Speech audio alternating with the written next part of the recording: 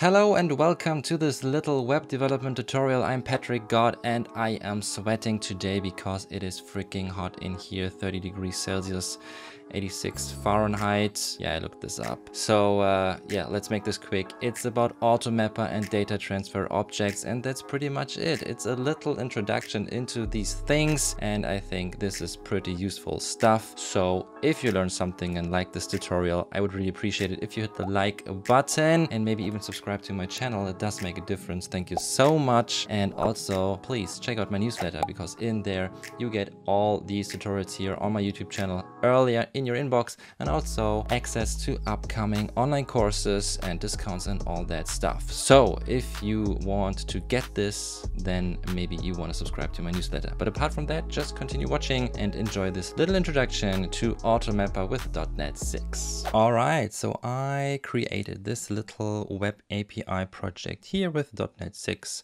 and Visual Studio 2022, and you can see already I did not change a lot. I just added a superhero class here and also a superhero controller. Really nothing fancy. And what we want to do here is we see this entity with an ID, the name, first name, and so on, and also a controller with some mock data already where we get these heroes here.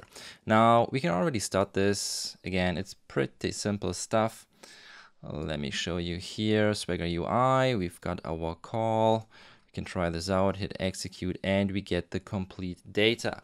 Now the thing is that maybe we don't want to show the user some parts of this data here, of this entity, like the date added, for instance, date modified, maybe even the ID, not necessary. So let's say we only want to display the name, the first name, the last name, and the place. And this is where the DTO comes in, the data transfer object, meaning we create another class. So let's go back to Visual Studio, and then we just call this superhero DTO, for instance. So right click the project, add a new class here, and again we call the superhero DTO, for instance. And typically you would use this for communicating with the client, with the front end, right? So you've got a superhero DTO here in this example, and since this should be a really simple example, we just copy these properties here, paste them, and that's it already. But let's say the application gets a bit more complex maybe, then you may find some classes called superhero response or superhero result, or also superhero request. For instance, when you want to create a new superhero with specific data, let's say we've got a lot more data, like some, I don't know, some statistics, maybe some strength data, whatever it is. And in this case, the request would be then used to create a new superhero, and the response or the result DTO then for the result. And we will do this here as well with, again, a really short and hopefully simple example, but we will use the superhero DTO here for both the response and also the request. But let's start with the response, right? So we've got our superhero DTO here. Now the thing is, to get this data here in this call, what we would have to do is we would have to go through the complete list here and map the properties one by one, right? So in essence, let's say we would have a superhero DTO, something like that, which is a new superhero DTO, right? And then we would then say, I know we would run through the we would iterate through the list here. But let's say we've got a superhero here, and then we would have to say, all right, so the ID, or no, we just want to, of course, say, send the name to the client. It's already pretty late, guys, and it's really freaking hot in here. It is, well, that's Celsius, so it's 30 degrees Celsius here in my little studio. And what's that in Fahrenheit? Let me have a quick look. Celsius to Fahrenheit. 86, yeah, maybe almost 90 Fahrenheit. Well, not really. 89 maybe, so that would be 32 Celsius. So it's really, really hot and it's late, so yeah, I'm sweating. I'm just sitting here and coding, and it's not pretty hard here, the stuff you're doing. So it's not because of the code I'm sweating. It's really because of the heat today. And we've got 9 o'clock. Yeah, it's crazy. Anyway, so here we got the name, and then let's say we have to, yeah, that's it, right? So we had to manually do that stuff for every single DTO, for every single superhero, and we don't want to do that. But what we can do is we can use AutoMapper, right? So this is where AutoMapper comes in, and with AutoMapper, this is done kinda automatically. We still have to configure some stuff, but as soon as you configure that, it works out of the box, and this is really great. So let's install AutoMapper next. Just right click or let's stop the application first. Just close the terminal here, and then we manage our NuGet packages and browse and look for AutoMapper. It's not this one. Well, I think you can also use this one, but the only thing we need is this here, AutoMapper extensions for ASP.NET Core. So AutoMapper extensions, Microsoft dependency injection. That's the one we need. And when this is installed, we have to configure it in the Program.cs. Let's just double check here in our project file. There it is, right? So this is AutoMapper now. Version currently is 11. Swashbuckle is for Swagger UI. Also a nice name. And here now in the Program.cs, we have to configure or register AutoMapper or add it. So that would be a builder services, and then add AutoMapper, right? But this is not everything. We have to add an argument here, and this is in this assembly, and we can simply do something like that. Just the assembly here, and close the parenthesis. And as you can see now, the parameter is an array of assemblies in essence, but we can just use this one, the single one, and that's it. So this is the first thing we have to do. And now I would say we just try this out, right? So back to the controller, and now we try to map our entities, so the superhero entities to the superhero DTO. But the first thing we need is we have to inject our mapper first. So let's add one. Private read only, and then this is iMapper from AutoMapper. I call this mapper, and then we create a new constructor, generate constructor. So what I did is, well, I press Control period, and then we choose generate constructor. That's what I need. And now here regarding the heroes, first we have to return the action result. And now we iterate through all the heroes. We do that with a little link statement here, select. And then for every hero, we say, mapper, please map our hero to the superhero DTO. All right, so this is already the destination, and the source then is every single hero in our list of heroes, right? So the result you would expect now is just a list of only of the heroes, but only with the name, first name, last name, and the place. Just double check here. This is the superhero DTO, name, first name, last name, and the place. And when we have another, okay, it already rebuilds, but I think you get the idea, right? We can again do something like that. Stop this and run the app again. There it is already. Refresh.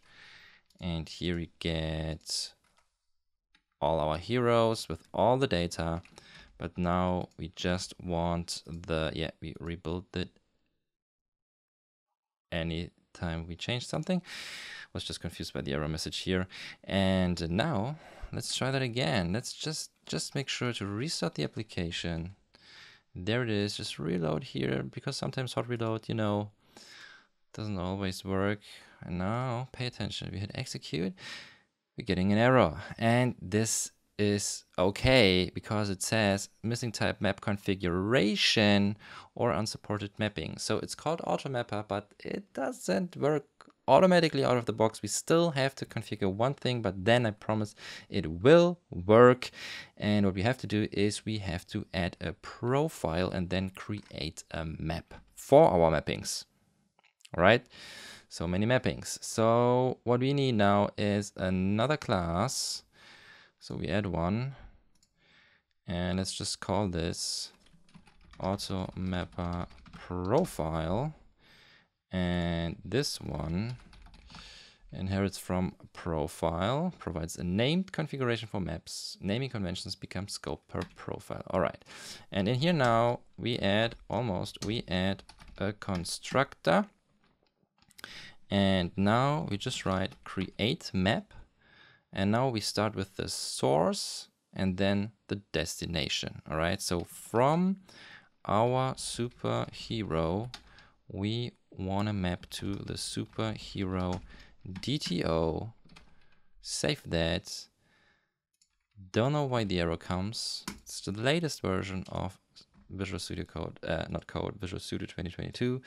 But let's just close this and run that one more time. There's still an error.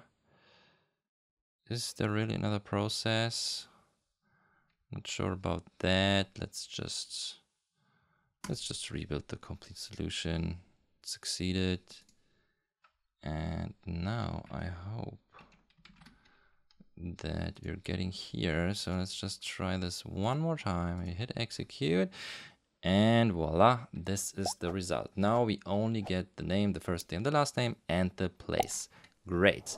And of course, this also works the other way around. So now if we want to create a superhero and we want to use the superhero DTO for the request, what we can do is we can just write another method here. And since I'm a really lazy coder, let's just copy this, make a post method out of that, and let's call this add just one hero. And this now gets the superhero DTO, which is our new hero. All right. And now in here,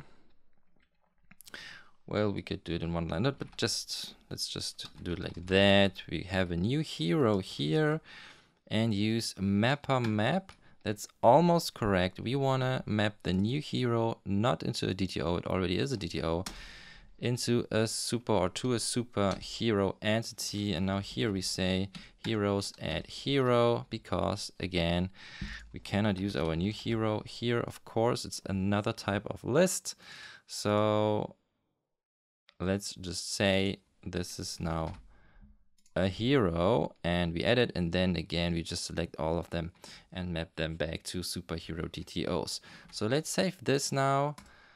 Visual Studio, Jesus Christ, what is going on here? So let's stop the app again and save everything. I thought it was already stopped. Don't know why this is happening, but still, let's just run this.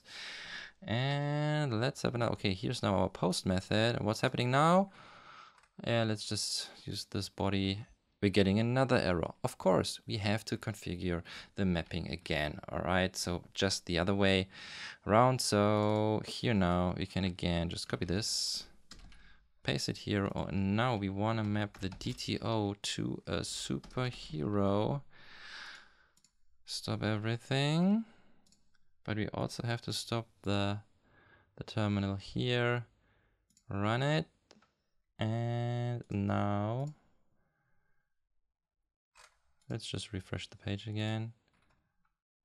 Drum roll, please, but let's use a great name here. Almost. This is now the Batman Bruce Wayne in Gotham City, and we hit execute, and it works. So the superhero was added with the help of the superhero DTO, and then it is also returned as a superhero DTO. And that's everything in essence. So this is a really short tutorial for now. As always, you can get the code from my GitHub repository, of course. Check out the link in the video description. But that's it now for a little quick and simple introduction to AutoMapper. Yeah, that's it. It is late, 9:30, and still really hot in here, but I hoped you learned something with AutoMapper and data transfer objects in this little quick tutorial. If so, please click the like button and maybe even subscribe to my channel. It means the world to me. Thank you so much. And maybe again, the newsletter is something for you, in particular for the upcoming .NET Web Development Bootcamp. If you're subscribed to that newsletter, you will be the first to know when this thing is available. And that's it now. I am sweating. I already told you that. So I will get a shower now again today because it's just crazy. Anyways, if you want more .NET tutorials, then please check out the ones here on the side, or just go to my channel here on YouTube and look for other stuff. Thank you very much for checking out these videos. And also thank you very much for watching this tutorial here. So thank you very much for your time, and I hope I see you next time. Take care.